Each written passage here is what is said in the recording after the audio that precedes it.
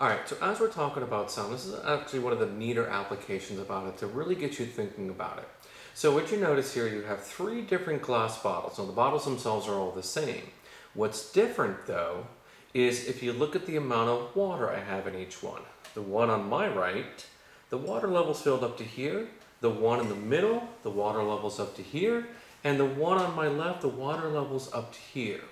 So what I'm going to do is I'm first going to tap on each of the water bottles, and then I'm going to blow across the top. So I want you to pay close attention to the sounds that you're hearing.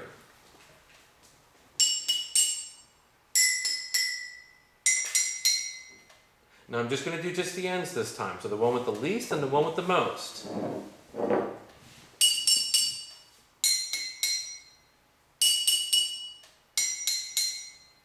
So write down your observations. What can you see happening here?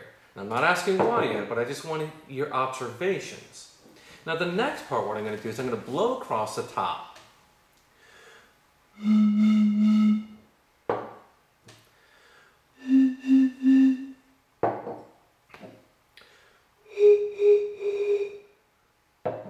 So again, taking out the middle, the one with the least amount of water, the one with the most amount of water. Again, write down your observations. Pause it, write down all your observations, then let's come back. Okay, now that you've paused it, let's talk about this a little bit further. So what you hopefully observed was the one with the least amount of water had a lower pitch when I blew on it, but the higher pitch when I tapped on it with the pencil. So the question I want you to be thinking about now is try to figure out why. What's our model? What is it that's making it this one with more water, a lower pitch when I tap on it,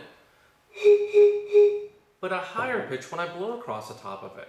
So we're going to pause. I want you to pause it for a second, and then we're going to go and we're going to explain it. Okay. So now that you pause and come up with some ideas, we need to think about what is sound. Well, sound is vibrations. And those vibrations is how we hear things. Well, what you need to really be paying attention to is what is making the sound in both cases. When I tap on it, or when I blow on it.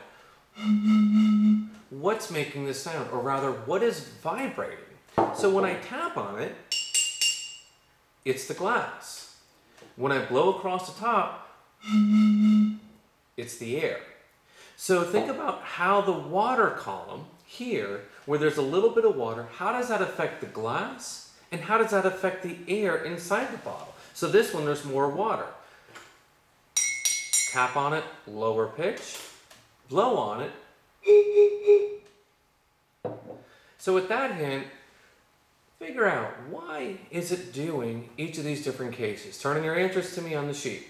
And we'll catch you next video.